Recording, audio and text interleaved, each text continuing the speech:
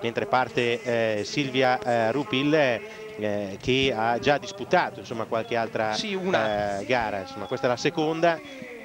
Ringraziamo Aurelio Martinelli che mi ha chiamato nel frattempo, che mi ha precisato lo scenario della situazione. Dei mondiali giovanili. Vengono divisi salto e combinata da discipline di fondo, per cui in effetti a Siringia ci saranno i mondiali Under 23 di fondo sostanzialmente a fine marzo, mentre i mondiali di salto e combinata saranno a Zakopane. Però onestamente lasciami dire che ho dei dubbi a riguardo a queste situazioni. Bene per l'Italia che dal punto di vista organizzativo è sempre all'avanguardia, come lo è anche l'Estonia, perché la gara di Otepää è considerata probabilmente quella meglio organizzata nell'intero panorama dello sci di fondo.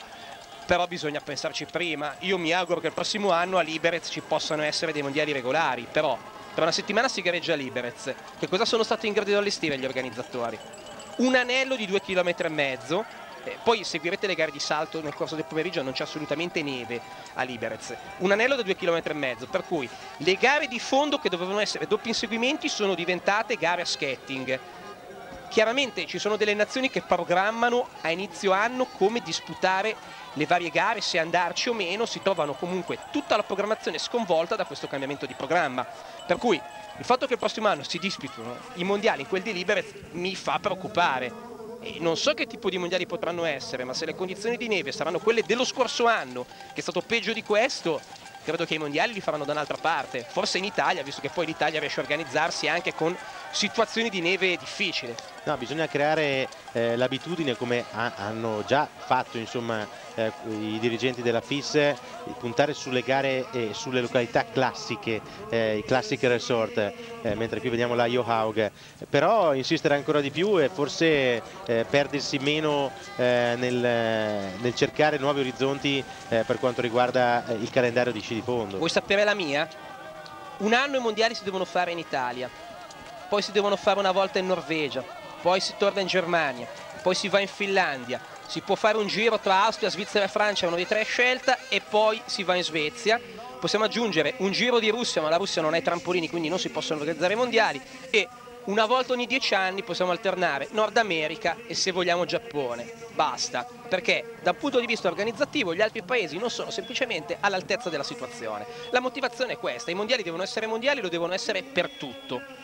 Cioè devono essere una vetrina e tutti devono dire che bello lo sci di fondo, che bello il salto, che bella la combinata. Sì, questo è fondamentale. Quindi i paesi che devono ospitare le gare importanti sono quelli che ho citato. Gli altri si possono organizzare, hanno tempo, quando avranno un sistema di nevamento programmato all'altezza della situazione, quando avranno un'eccellenza organizzativa potranno organizzare i mondiali, se no non li devono organizzare. Il problema è che queste scelte sono state fatte quando l'incidenza del riscaldamento globale non era ancora così elevata, perché comunque l'assegnazione dei mondiali viene fatta con insomma largo anticipo. Pensiamo per esempio quest'anno nel 2008 a maggio si decide per i mondiali del 2013, quindi con 5 anni, meno di 5 anni di anticipo. Però le scelte poi vanno adesso ponderate forse ancora di più in quest'ottica. Sì, intanto Manuela Henkel fa segnare il miglior tempo di 2,3 km, però onestamente delle prime 18 che sono partite lei è nettamente superiore. Chiudiamo il discorso. Hai citato l'assegnazione in Sudafrica dei mondiali del 2013. Sì, Cape Town. Ci sono in Lizza, Val di Fiemme. Sulla Val di Fiemme non c'è niente da dire. Zakopane, e ci sarebbero tante cose da dire, tante cose le può raccontare anche Yamazov, che oggi gareggerà in quel di Liberec. Comunque va bene. Poi ci sono Falun, massimo rispetto, mi pare Lahti. Oslo. No, Lahti. No, Lahti, sì. Lahti, perché Oslo li fa l'anno 2011. Esatto. Quindi tutte località Stephanie Center, non è Magda Genuin. Tutte località di un certo livello, quindi credo che Magda Genuin non sia partita. Non parte. Quindi aveva ragione chi ci aveva segnalato il fatto che Magda si dedicasse alla gara di domani, credo sia meglio così. Ringraziamo Enzino che è sempre molto aggiornato sulle cose di Casa Italia. Dicevo, quindi Lahti, Falun, Zakopane e Val di Fiemme. Cioè, Zakopane non è neanche da prendere in considerazione. Non è neanche da prendere in considerazione. Eppure pare che il ballottaggio sia tra la Val di Fiemme e Zakopane. Oltretutto non ci sarà più Mawish a gareggiare a quel tempo probabilmente. Sì, anche perché di anni nel 2013 ne avrebbe considerando che è nato nel 77, 36. È vero che ci sono saltatori che stanno saltando a 38 o quasi 38, però non credo che Mawish voglia andare avanti fino al 2013. Tanto purtroppo queste non sono immagini che certamente si possono considerare edificanti, perché come vedete le atlete escono dal binario. Questa intanto inquadrata è la Saarinen. Ci prendiamo una piccola pausa e poi torniamo con le immagini in diretta.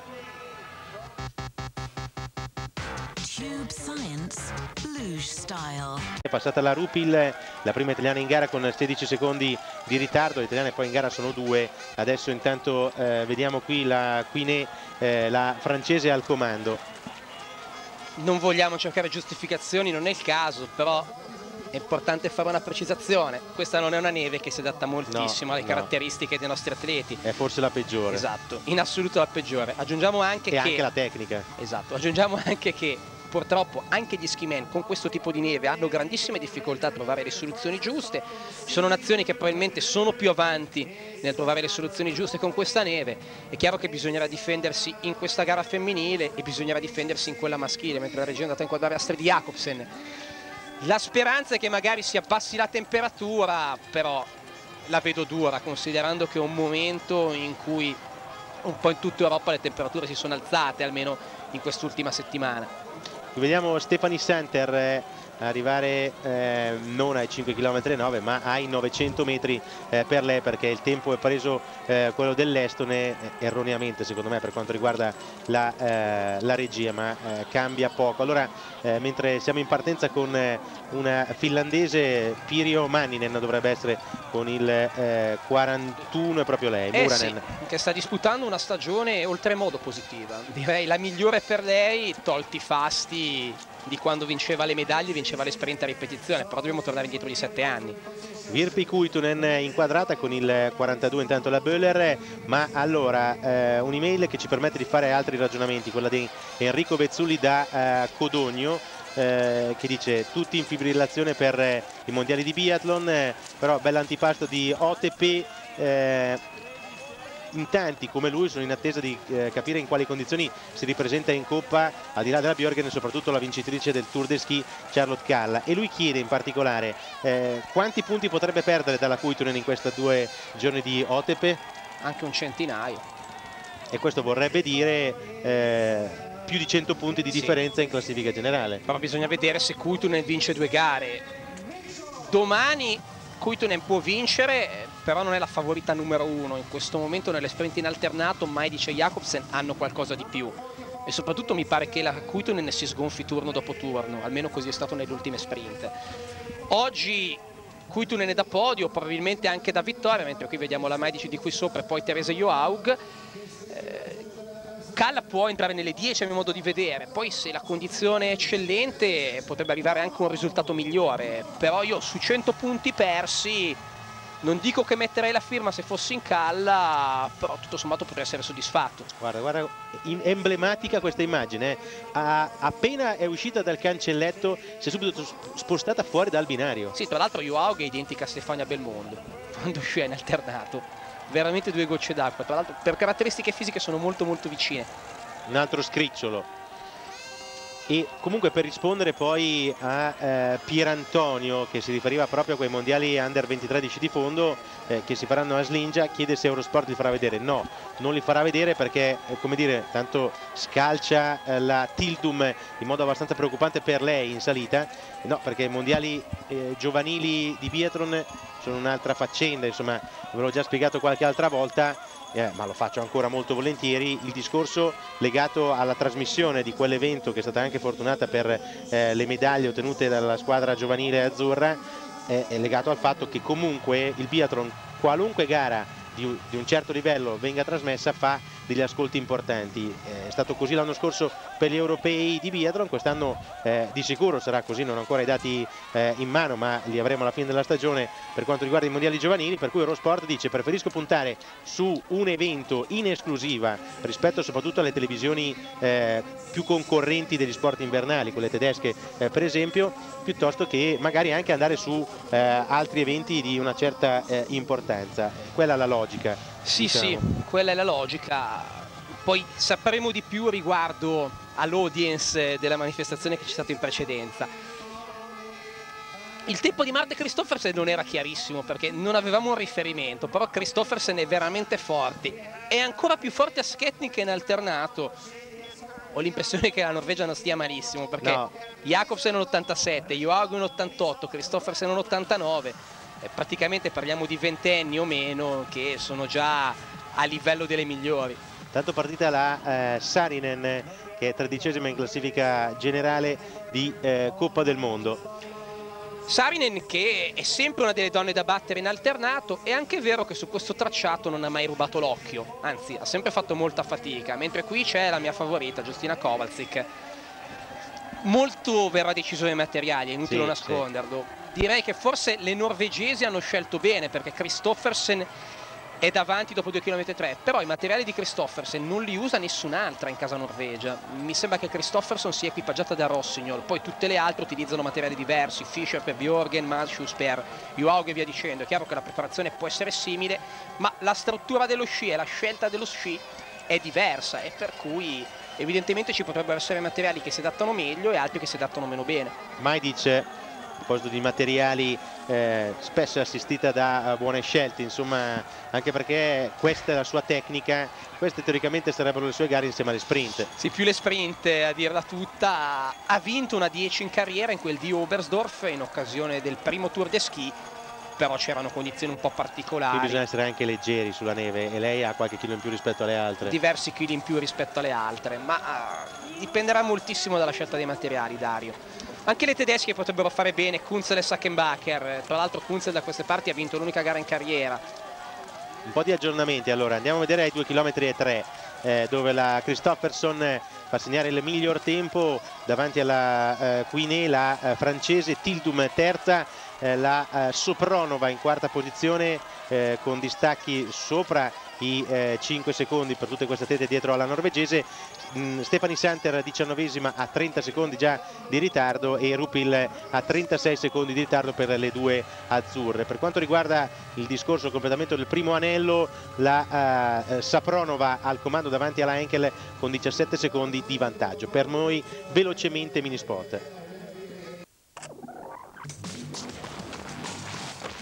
Sound 9, sound body, A6. Claudia Kuenzel, Onustad in partenza, come ricordava Massimiliano, qui è stata capace anche di insomma, fare bene. Sì, l'unico posto dove ha vinto, perché poi Kuenzel ha messo insieme una sequenza di podi da fare invidia anche alla biatleta Muratova, che poi vinse un'Olimpiade, bontà sua. E Kuenzel 23 volte sul podio, una vittoria sola, sono numeri importanti. Diciamo che Kuenzel sta avendo, a mio modo di vedere, una buona stagione perché è abbastanza competitiva, forse le manca l'acuto vittoria, però quello l'ha avuto raramente. Sia lei che Sackenbacher oggi sono da prime 7-8 posizioni, poi in realtà ci sono specialiste pure più forti di loro, ma in effetti Sackenbacher, che è molto leggera, se equipaggiata da buoni materiali, oggi potrebbe fare molto molto bene. Le italiane invece hanno preso una paga pazzesca dopo 2 km. Ma l'abbiamo detto che comunque oltretutto non è la tecnica e non è soprattutto la neve che ci può permettere di stare più vicini agli specialisti. Sì, infatti lo sapevamo.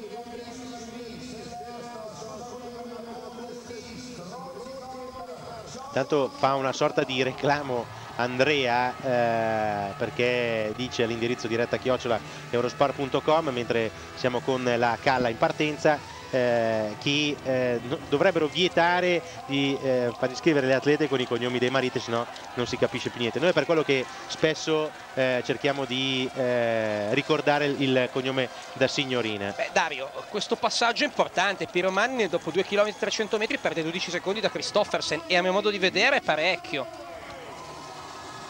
Materiali di Manninen sono gli stessi di Johaug, però sono atlete con caratteristiche differenti.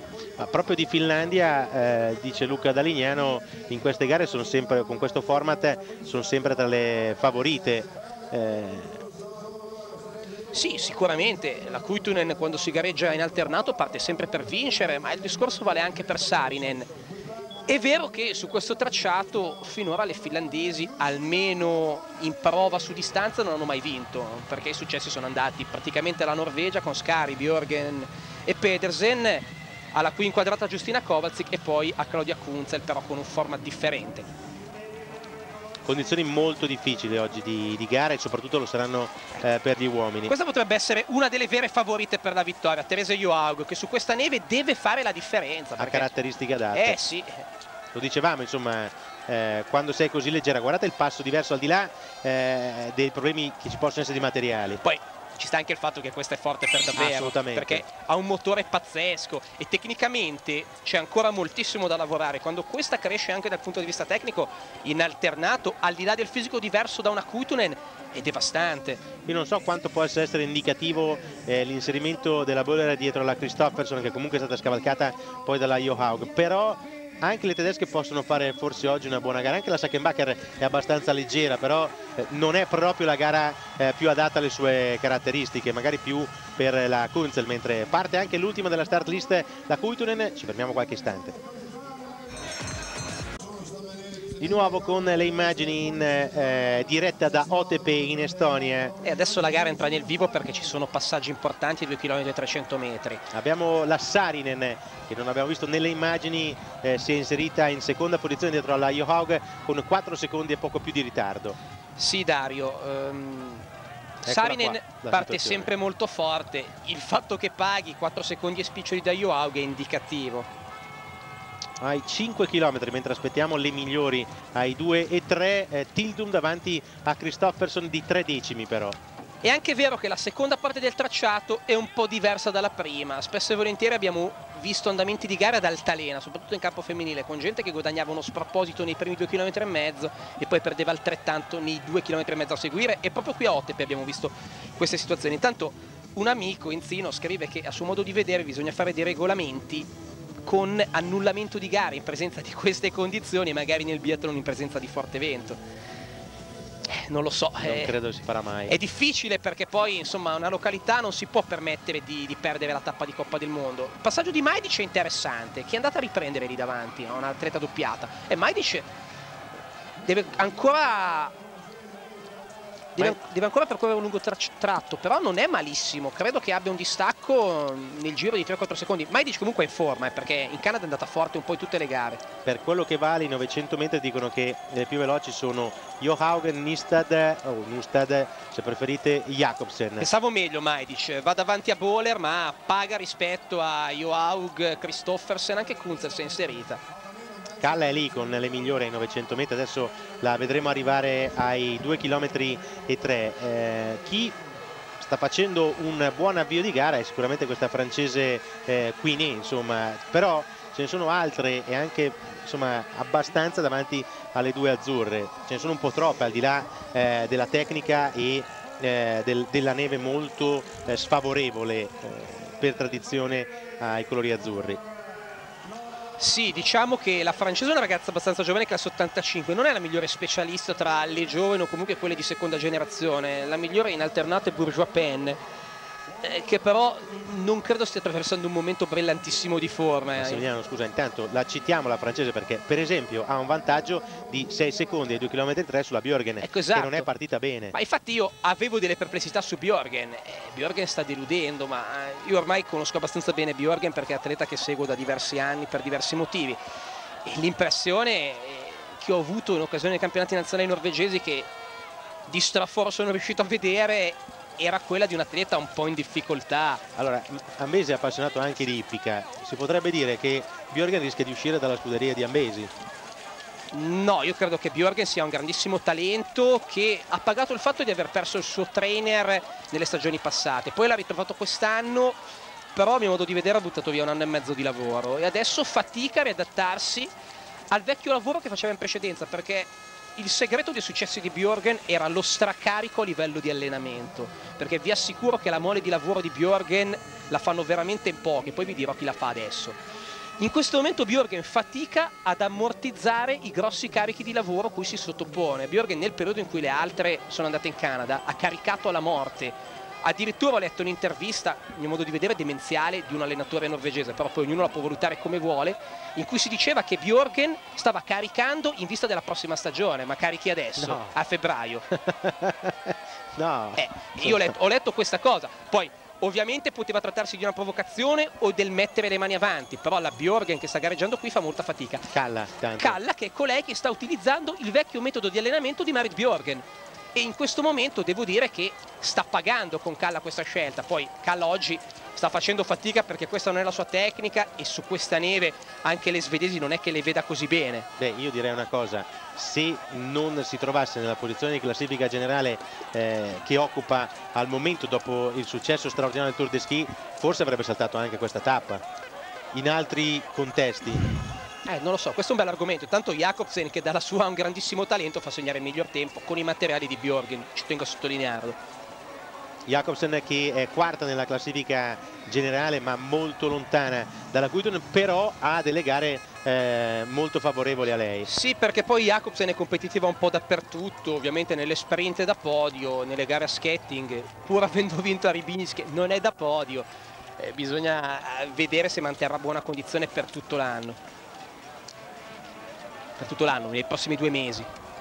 Ai 5 km e 9 intanto il passaggio della Mannima, atleta di casa. Il tempo di Sackenbacher 2 km e 3 credo alto, perché non la vediamo nelle prime posizioni. Vediamo. Sì, è alto, 21 secondi di ritardo dalla Jakobsen. Però è sui tempi di Calla. Ragazzi, tutti hanno preso una paga pazzesca al primo intermedio di 2 km e 3. Le prime 5 stanno facendo la differenza, e ci sono nomi norvegesi soprattutto: Jakobsen, Johaug e Kristoffersson che però mi pare stia pagando poi rispetto alle compagne di squadra tipo Tyldum e via discorrendo, che quindi sono ragazze che hanno un po' più di esperienza. Aspettiamo Kuitunen qui inquadrata, e sottolineiamo che Kowalczyk non è in testa 2 km e 3, e questa a mio modo di vedere può essere una sorpresa. Anzi, Kowalczyk sta facendo fatica perché il suo tempo non lo vedo tra i migliori. Kuitunen può recuperare nella seconda parte del tracciato, questo è vero, quindi è perfettamente in gara per la vittoria. Tanto chiude la Simberg che ottiene il miglior tempo davanti alle estoni. La Kuitunen fa segnare decisamente il miglior tempo ai 900 metri. Dico decisamente visto che è appena partita. Sì. Poi c'è stato il tratto in salita però, sì. E lì ha lasciato 5 secondi rispetto a Johaug. Mentre la Kowalczyk già lì pagava 9 secondi, quindi probabile che sia un problema di materiali per la polacca. Ne approfittiamo per un mini spot.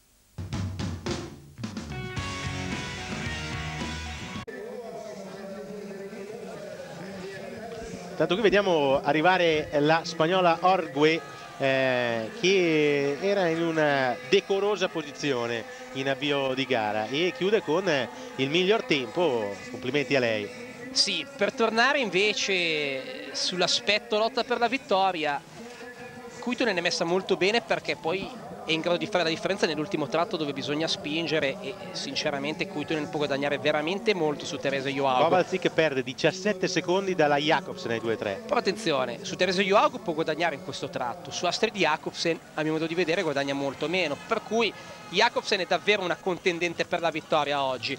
Comunque per quel discorso della francese Orne Quinet è nelle 10 dopo i 2 km e 3. Sì, Dario, molto bene. Chi mi sorprende è Majdic, perché Majdic è settima dopo 2 km e 3. Attenzione perché poi Majdic va in progressione e diventa temibile. Poi però la famosa francese è sparita insomma dalla classifica, è partita bene ma già ai 5 km sul groppone credo un minutino di ritardo dalle migliori. E a testimonianza del concetto che stiamo spiegando, ai 5 km chi è in testa? Saarinen, che nella seconda parte di tracciato, quella che state vedendo in questo momento, ha recuperato nei confronti di Therese Johaug 5-6 secondi, ma è normale, ci sta nell'economia di questa gara che ci possono essere dei sali e scendi simili in classifica. Giochi a elastico. Sì, giochi ad elastico credo sia la definizione migliore. Guardiamo più avanti, 7-3 la Kristoffersson fa segnare il miglior tempo sulla Sapronova, lo diciamo perché è appena arrivata al traguardo, quindi eccola qua invece la Johaug che va a prendere la Mischol che è partita 30 secondi prima di lei. E Mischol è tutt'altro che male, anzi quest'anno è competitiva un po' dappertutto, la dobbiamo inserire nel novero delle rivelazioni della stagione 2007-2008. Oggi c'è da dire che la Bjoergen rischia di trovarsi tante atlete della squadra della sua squadra davanti a lei. Per me non è motivo di stupore. Però sicuramente è motivo di riflessioni o comunque pensieri per quanto la riguarda. Non voglio caricare troppo perché poi è anche ingeneroso. Ma no, ma hai ragione, però se i tecnici ti dicono che si sta già ragionando in prospettiva prossima stagione, vuol dire che in un certo senso mettono le mani avanti e sanno che evidentemente Bjoergen non può essere competitiva a questo livello. Mini spot per noi. Quando investi vuoi le informazioni. La Saarinen è andata a prendere la tedesca che è partita prima Muerer, direi. di lei. Muerer o Zeller? Zeller, dalle treccine mi sembra Zeller. Beh, Saarinen fino ai 5-9 deve guadagnare il più possibile su Johaug, poi chiaramente perderà tra i 5-9 e i 7-3.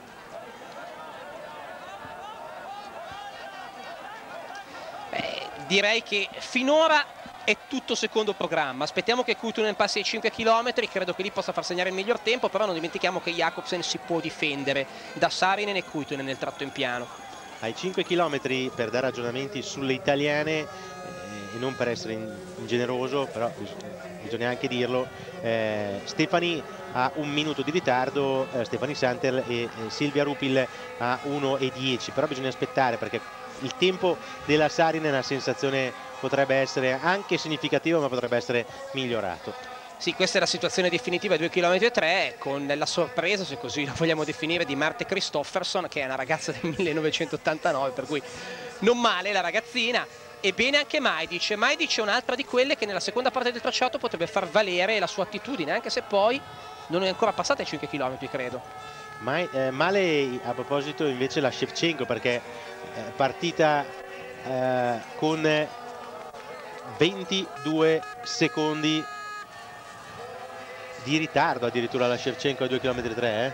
Sì, però Dario, troverà il treno di Kuitunen Shevchenko e quindi non credo si faccia staccare, non credo, poi tutto può succedere. Ma andiamo a 5 km per vedere se è transitata Majdic. Majdic è transitata con 8 secondi e mezzo di ritardo da Saarinen. Sta facendo sicuramente un garone Claudia Kuenzel, che è in terza posizione ed è tutto sommato a ridosso di Johaug e Saarinen. E Bjoergen tutto sommato sta provando a tenere perché ha 22 secondi di ritardo da Saarinen. Mettiamola così, ha perso uno sproposito nella parte iniziale della gara, adesso si sta difendendo, però devono ancora passare Astrid Jakobsen, mentre qui siamo su Petra Majdic e soprattutto Virpi Kuitunen. Majdic aveva 8 secondi da Saarinen. Io credo che in questo tratto Saarinen possa aver guadagnato qualcosina su Majdic, che però sta disputando una signora gara, niente da dire. Direi su tutte la Saarinen potrebbe aver guadagnato. Aspettiamo chiaramente Jakobsen e Kuitunen ai 5 km. Però la sensazione sembra essere questa, vedere insomma, Kalla è dietro alla Bjoergen ai 5 km. In 900 metri ha lasciato rispetto a Saarinen veramente tanto, 10 secondi abbondanti, fai anche 11. Sì. Nella parte diciamo centrale della gara, dai 2,3 fino a questo punto, veramente la Saarinen sta facendo la differenza. Saarinen che è salita sul podio in questo format di gara a Davos, sì, ma poi però lei comunque è qui che può fare la differenza. Esatto, però questo è il riscontro cronometrico fondamentale. Bisogna vedere quanto Teresa Johaug riesce a guadagnare tra i 5 km 9 e i 7 km 3. Tempo migliore è quello di Kristoffersson, che rischia veramente di essere tra le 10 oggi. Ricordiamo che la Johaug aveva 4 secondi di ritardo dalla Saarinen ai 5 e 9. Ma aveva 21 secondi di margine su Kristoffersson. Vediamo quanti ne avrà adesso, direi 25? No, forse qualcosa meno. Comunque 24,5. Anche Marte Kristoffersson però nel giro precedente ha fatto la differenza nel tratto tra i 900 metri e i 2,3 km, quindi aspettiamo prima di dare un giudizio definitivo. Roceva, onorevole come sempre in questa stagione, quarto tempo. Ma Kowalczyk è veramente altro che elastico, adesso ha 4 secondi e 8 di ritardo da Saarinen ai 5 km. Sì, ed è strano questa storia perché lo scorso anno Kowalczyk perdeva nella seconda parte del tracciato e faceva la differenza nella prima, però evidentemente oggi i materiali la portano a gareggiare in questa maniera. Sulla Saarinen ha guadagnato 6-7 secondi. Sul motore di quest'atleta, Dario, insomma, c'è poco da dire. Kowalczyk è forte, avesse più tecnica probabilmente sarebbe vincente dappertutto. Kuitunen 3 decimi di vantaggio su Saarinen a metà gara. Sì, però deve ancora passare Jakobsen, purtroppo la regia sta perdendo è passata a 6 secondi di ritardo da Kuitunen. Beh, abbiamo la classifica definitiva. Distacco abbondante di Jakobsen, che secondo me non lotterà per la vittoria. Io starei su Kuitunen, Saarinen e Therese Johaug. Calla a 26 secondi di ritardo da Kuitunen ed è 19esima. Shevchenko perde ma meno rispetto al primissimo tratto, a 30 secondi di ritardo dalle finlandesi. Invece si è un po' ripresa Marit Bjoergen, che contiene il distacco a 23 secondi, anzi nella seconda parte del tracciato tutto sommato ha perso poco. Kristoffersson ha pagato nuovamente nella parte finale del giro e guarda, va dietro anche a Tyldum e forse a Sapronova. Tanto è 5-9, è passata la Kuenzel che ha 15 secondi e mezzo di ritardo da Saarinen, quindi ha perso abbastanza anche lei in quel tratto. Beh, direi che la giovane norvegese è proprio saltata nel finale, quindi quel piazzamento da top 10 a mio modo di vedere non ci sarà. Pagato veramente uno sproposito rispetto a Tyldum. Quanto aveva su Tyldum Kristoffersson ai 5,9 km di margine? Ora ai 7,3 vediamo, la differenza era minima, era di 5 secondi. Ecco, vuol dire che ha perso 30 secondi in 2,5 km Kristoffersson, infatti ha finito molto molto provata. Vediamo Justina Kowalczyk. Ai 5,9 km. A me impressiona quello che ha guadagnato la Saarinen sulla Kuenzel, perché sono più di 10 secondi. E quello che ha guadagnato anche su Majdic, Dario, sì, però, sì. Per cui vuol dire che la Saarinen in questo tratto ha fatto davvero la differenza. Kowalczyk aveva 4 secondi e spiccioli di distacco dalla Saarinen e anche lei si ritrova sul groppone 11 secondi, quindi si è difesa ma ne ha persi 6 abbondanti. Quella che ha contenuto di più i danni rispetto a quelle che erano nelle prime posizioni in classifica. Sì, direi lei e Therese Johaug sono quelle che si sono difese. Qui invece siamo sulla Tyldum, che è meno sponsorizzata di altre, anche perché atleta classe 83 a differenza di Kristoffersson che è un 89 e altre giovani, però oggi disputa una gara che forse le varrà una posizione tra le prime 15. Kuitunen in questo tratto sta viaggiando, però non so se riesce ad andare davanti a Saarinen. Guarda Shevchenko che non riesce a rimanere con Kuitunen. Sì, quello che dicevamo prima, perdeva tanto subito, però la speranza sua era quella di rimanere agganciata al pettorale giallo, cosa che non sembra possibile. No, e tra l'altro questa situazione ci permette di fare delle valutazioni anche per la gara che seguirà, quella maschile. Guarda quanto ha perso Kuitunen da Saarinen, 3 secondi, perché era davanti Kuitunen nei 5 km. 2,5 di ritardo, quindi passa davanti la Saarinen, che guadagna su tutte. Chi ha stretto i denti è stato soprattutto Johaug, Kuitunen e anche la Kowalczyk, insomma, ma tutte le altre hanno perso molto. Mini spot per noi.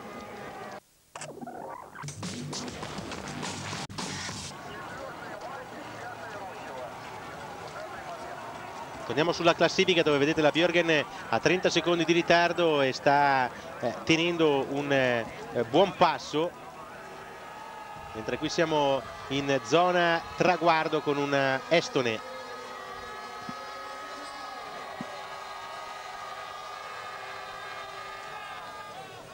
Beh, ci trasferiamo ai 7,3 km dove credo che Saarinen sia passata. Ha perso su Johaug, sì, ma poco. Bella lotta davvero tra queste due, perché sono divise da 1 secondo e 7 decimi ai 7,3 km, dove le italiane praticamente dalla testa hanno 1,5 minuti di ritardo. Stefanie Santer e Silvia Rupil, che hanno tempo simile. Tra quelle che non abbiamo citato sta facendo veramente una bella gara la Roponen, che era un po' nelle retrovie nel primo giro, però ha inserito le marce alte in questa seconda tornata e si è portata addirittura a ridosso di Petra Majdic. Le due sono molto molto vicine.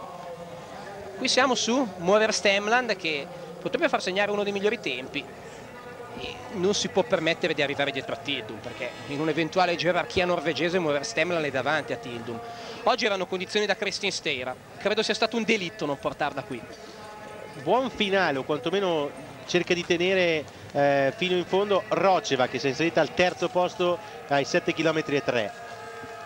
Sì, però con distacco abbondante, sì, rispetto a Saarinen e Johaug, che stanno disputando un'altra gara. Però rispetto alle due ha perso poco, diciamo, quindi ha perso pochi secondi tra i 5,9 e i 7,3. Esatto.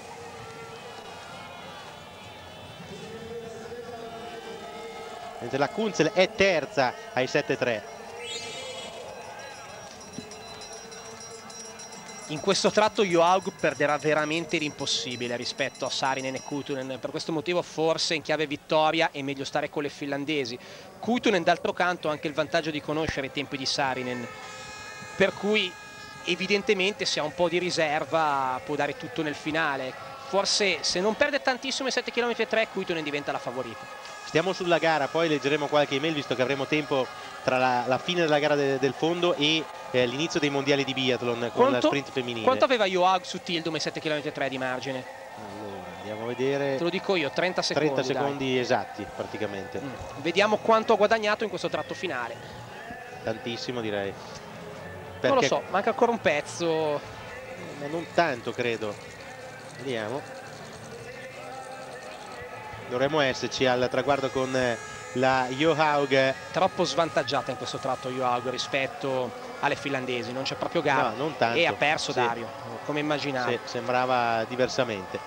Come immaginavo. Non credo che Johaug possa vincere questa gara. Ha chance di salire sul podio, però deve fare attenzione al ritorno di Kowalczyk. Rispetto alla compagna ha perso, sì. Ha perso 7 secondi.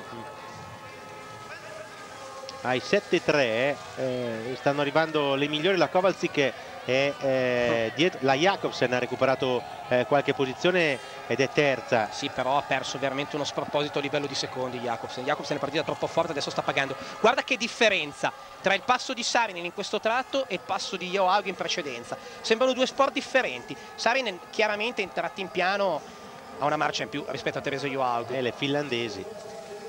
Eh sì, le finlandesi oggi possono veramente fare la differenza in chiave prima e seconda posizione. C'erano 2 secondi e mezzo di vantaggio della Saarinen sulla Kuitunen ai 5,9.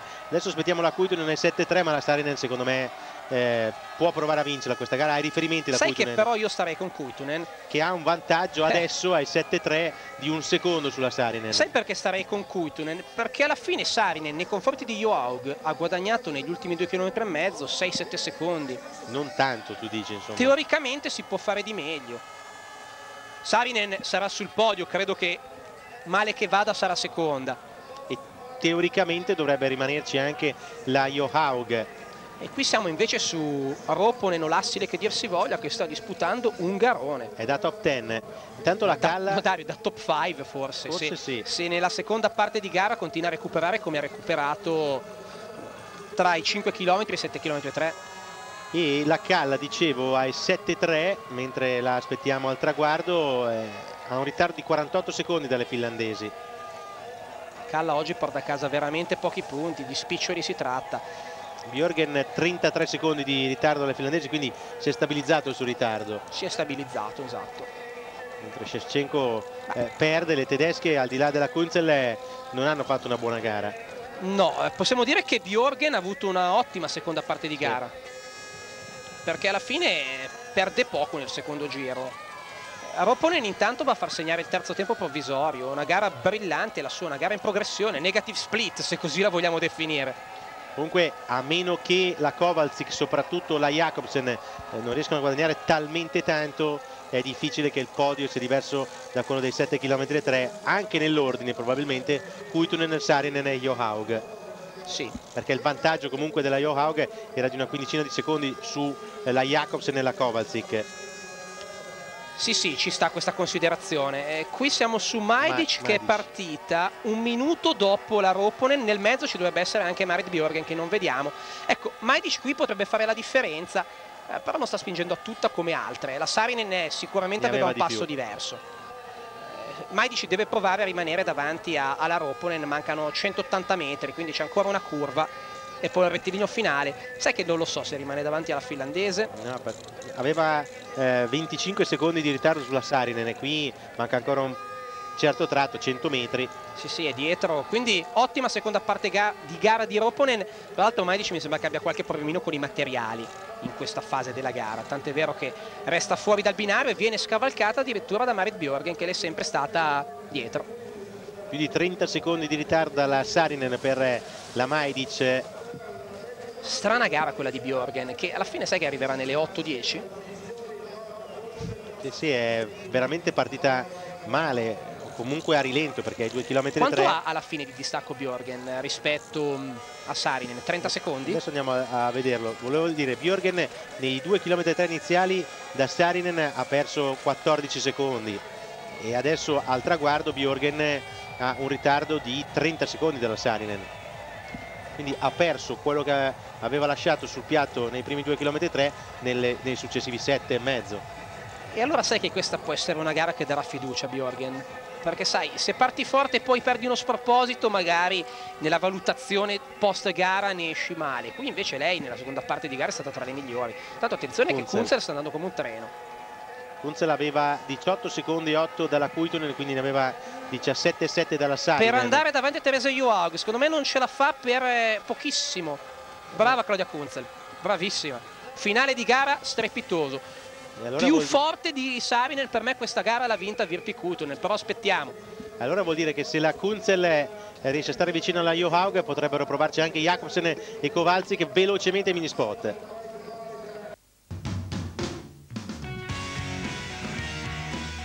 Snow forever.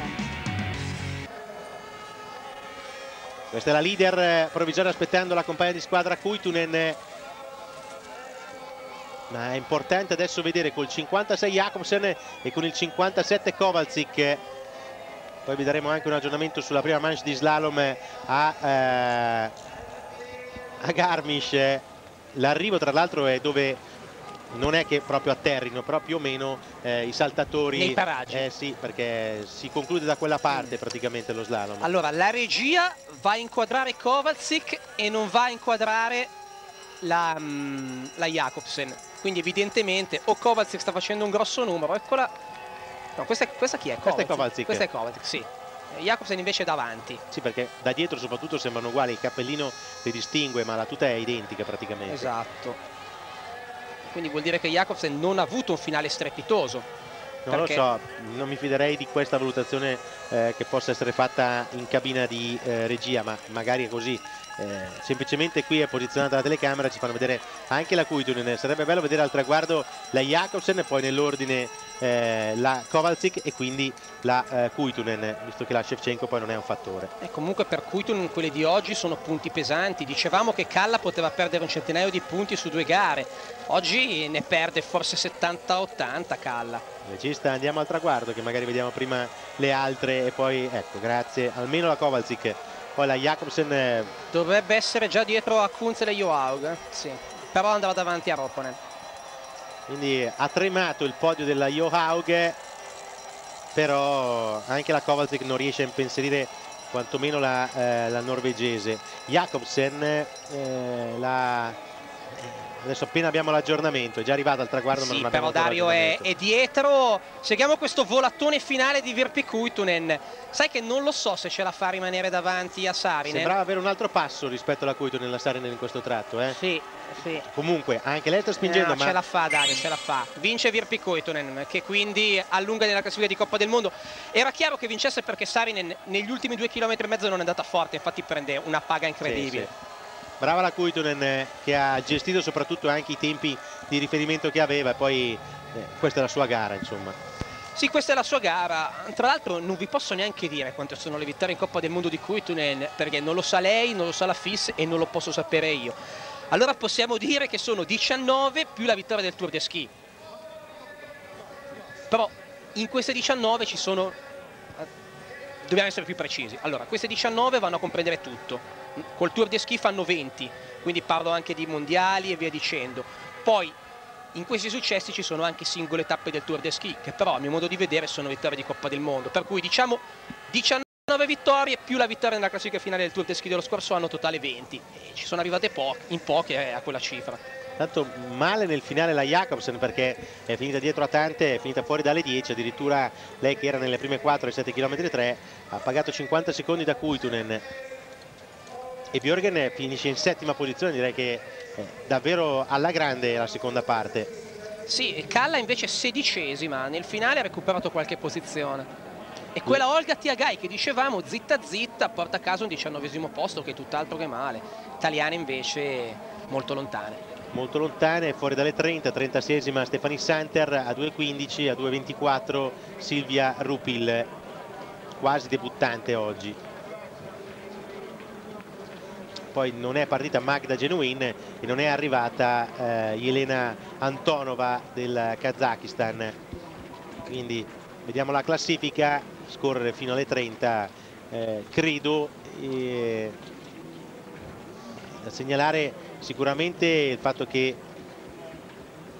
adesso vediamo anche quando arriva la Shevchenko, perché almeno 20ª la Shevchenko. Malissimo. Molto sì. molto male, anche perché si trova dietro da atleti come Tiagai, Steffi Bjoergen, che questo tipo di gara non è mai stato un fattore. Anche perché avevamo detto all'inizio poteva fare una gara da prime 3, insomma, quantomeno. Sì, è particolare la gara di diverse norvegesi, mi viene in mente Muerer Stemland, la stessa Bjoergen, che nella seconda parte hanno recuperato veramente tantissime posizioni. Tyldum credo che ottenga il miglior risultato in carriera, Tyldum è arrivata nelle 10, credo che sia forse 8ª addirittura. E nona.